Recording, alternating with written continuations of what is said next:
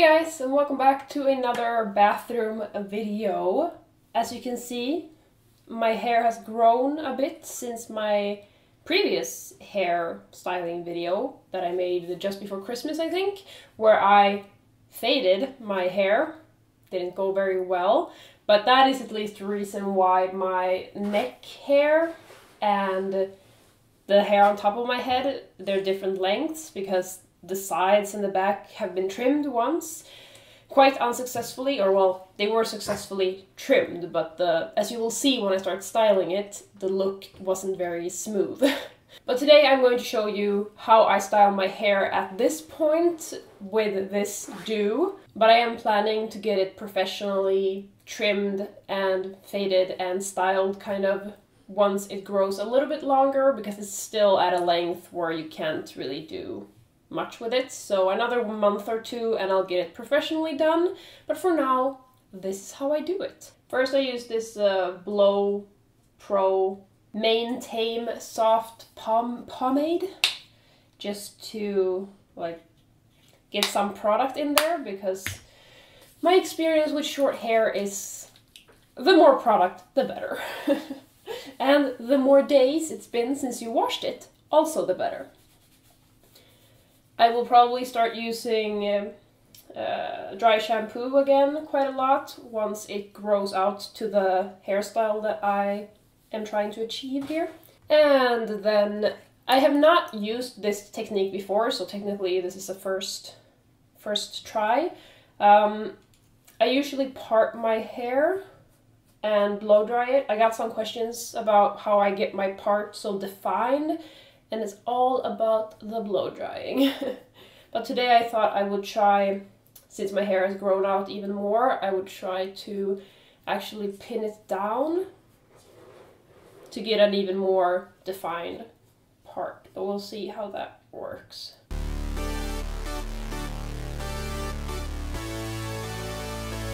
Something like that. That should work.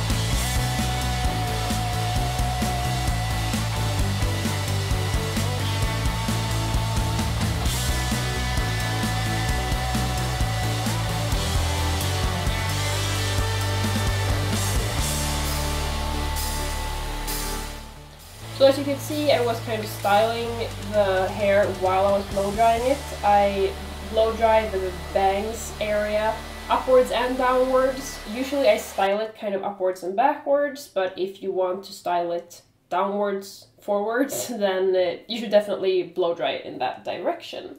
Okay, so here you can definitely now see what I meant by my trim wasn't very successful. On this side it kind of blends in a little bit better, but you can still see these like chopped edges of the long hair and the short hair.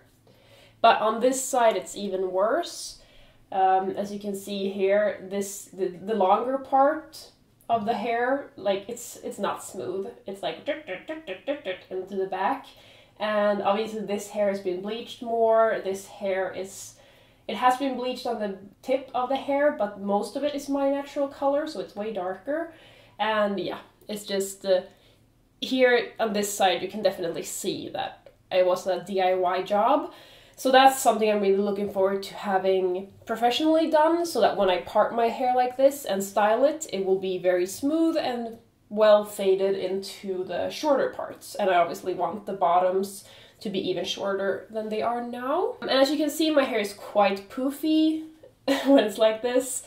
And something you can do if you want it to be even flatter is wear a beanie straight out of the shower. I sometimes do that, but I'm pretty happy with the way it turns out when I blow dry it anyway, and the beanie really annoys me. So now that it's a little bit longer and I can actually blow dry it into a look, I prefer doing that over wearing a beanie. But if you have this length, or if you have shorter hair than this, then the beanie is definitely a life hack that will make it way easier. Now I'll go in with this matte defining clay wax. As always with hair products, it's like, is it amazing? I don't know. Does it do what I want it to do? Sure. Are there better products? Probably. I don't know. I just picked up whatever there was because I just needed something to kind of get in my hair. One product that I really missed from the last time I had really short hair is, what was it called? Dust something, this kind of like volumizing dust that's kind of the same effect as using the volume dry shampoo from Batiste. Now I'm just gonna run this clay wax all over my hair.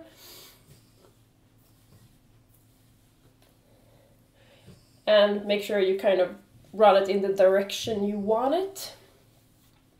So the sides go back, for me at least.